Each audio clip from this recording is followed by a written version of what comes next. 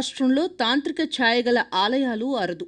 అలాంటి ఆలయాల్లో అతి సుప్రసిద్ధమైనది, ఎంతో మహిమాన్వితమైనది విశాఖలో నెలకొంది. ఈ ఆలయానికి కేవలం ఇక్కడే కాదు, ప్రపంచవ్యాప్త ప్రసిద్ధి ఉంది. భక్తుల కోర్కెలు తీర్చి ఆనంద సాగరంలో ఉంచే తీయనైన వరాల స్వామి ఈయనని బెల్లపు గణపతి అంటారు. ఆయన్ను దర్శించినా చాలు, ఎంతో ఫలవంతమైన మార్పులు రావడం ఖాయమని తలుస్తారు. అలాంటి గణపతి అద్భుత చరిత్ర ఇది.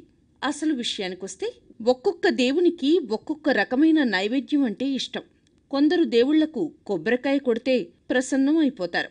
మరికొందరికి అటుకులను నైవేద్యంగా సమర్పిస్తే కోరిన కోరికలు తీర్చేస్తారు. ఇంకొందరు దేవుళ్ళు ఫలాలు, పుష్పాలు ఇస్తే మురిసిపోయి భక్తుల కోరికలను నెరవేరుస్తారు. కాని విశాఖలో వినాయకుడు అన్ని దేవుళ్ల కంటే భిన్నంగా నైవేద్యాన్ని స్వీకరిస్తున్నారు. సాగర తీరాన కేజీహెచ్ సమీపంలో బెల్లం వినాయక ఆలయం ఉంది. ఇక్కడ ఉన్న పార్వతీ తనయుడికి కొంచెం బెల్లం సమర్పిస్తే చాలు, మీ కోరికలు నెరవేరుతాయని భక్తులు చెబుతున్నారు. భక్తుల కోరికలు నెరవేరడంతో టన్నుల కొద్దీ బెల్లం నైవేద్యంగా వస్తోంది. ఇందులో కొంచెం భక్తులకు ప్రసాదం పంపిణీ చేస్తారు.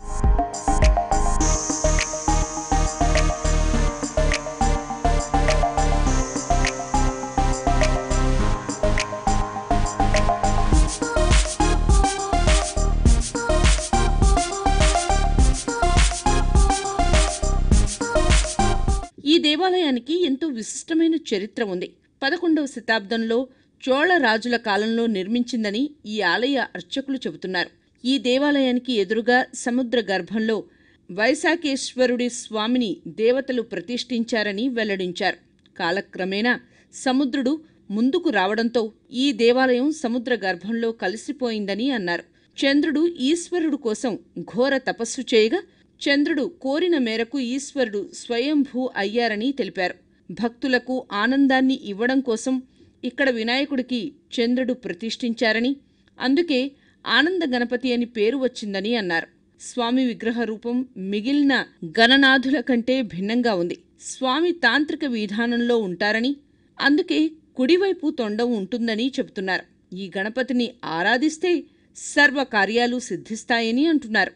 వినాయకుడికి బెల్లం అంటే ఇష్టం కాబట్టి భక్తులు విరివిగా బెల్లాన్ని సమర్పించి తమ కోరికలు తీర్చమని ప్రార్థిస్తుంటారు. అందుకే ఈ స్వామికి బెల్లం వినాయకుడని అంటారు. కోరికలు తీరడం వల్ల భక్తులు ఆనందంగా ఉంటారు కాబట్టి ఆనంద గణపతిగా కూడా పిలుస్తారు.